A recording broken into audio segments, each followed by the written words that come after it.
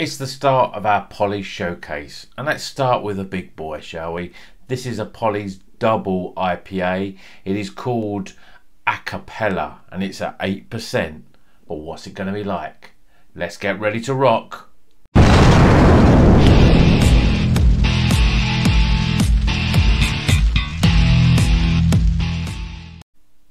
Welcome back to Rocker's Beer Review. Nearly forgot which channel we were on then. Today we're going to be reviewing this beer. It is an absolutely stunning can. It's a double IPA from Polly's. It's called Acapella, and it is coming in at a whopping 8% ABV. Now, it's the first video for Polly's, just to give you a little bit of introduction of what we're going to do. We're going to be drinking 7 beers from Polly's. I've got 7 different beers. Some of them are double IPAs, some of them are IPAs, some of them are pale ales.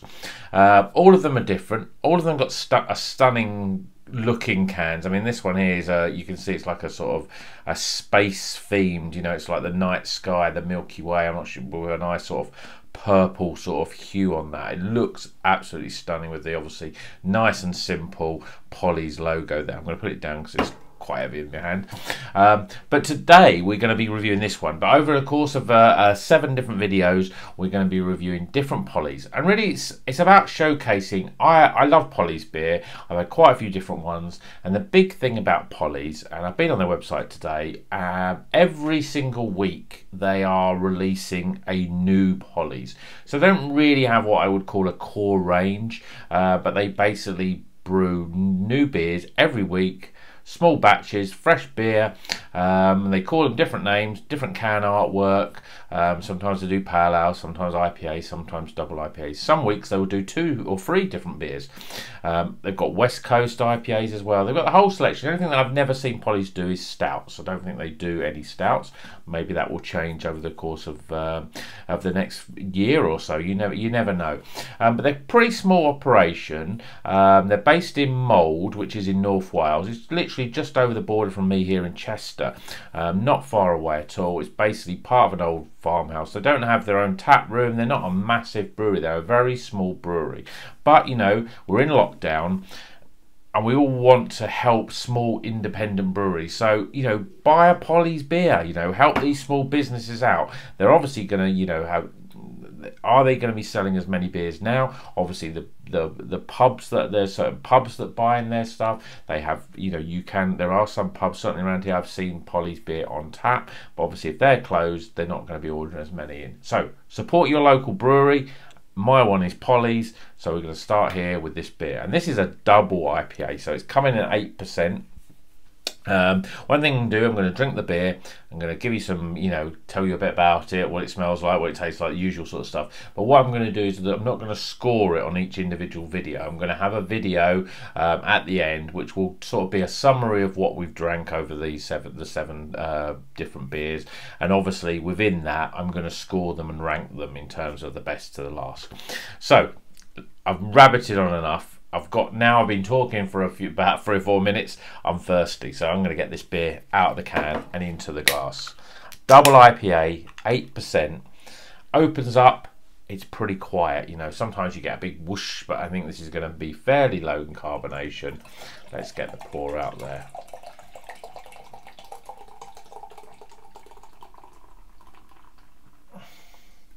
So, beer in a glass. It's yellow, it's custardy, we've got a 1 finger tightly compacted, sort of yellowy white head.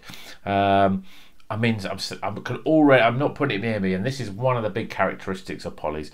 I can already smell fruit, and I mean, I'm not putting it in my nose yet, but I can already smell pineapple, and I'm sure this is going to be a big sort of aroma.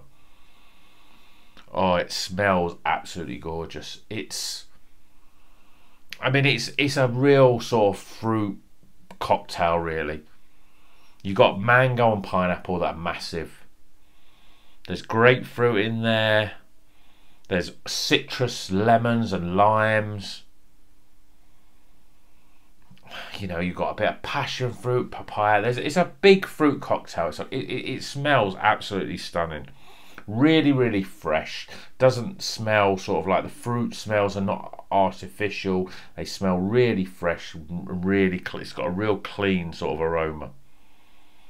And it basically does what any good beer does, where in terms of its aroma, it makes the senses start working, and one of those big senses is the taste. And already I can feel my taste buds tingling. So without further ado, cheers everyone.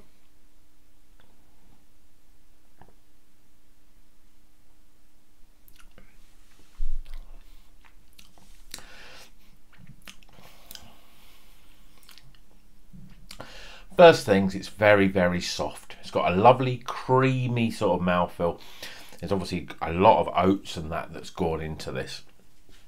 Real fruity mango, pineapple, massive in there. Then he sort of goes way to a sort of a lime, sort of limey, sort of lemon lime taste. It's absolutely no bitterness. And sometimes when you look at a double IPA sitting in at 8%, you're thinking there's going to be a little bit of warmth or, you know, a little bit of hot burn in there. Nothing like that. It is so mellow. It doesn't taste like an 8%. It just tastes like basically a fruit cocktail.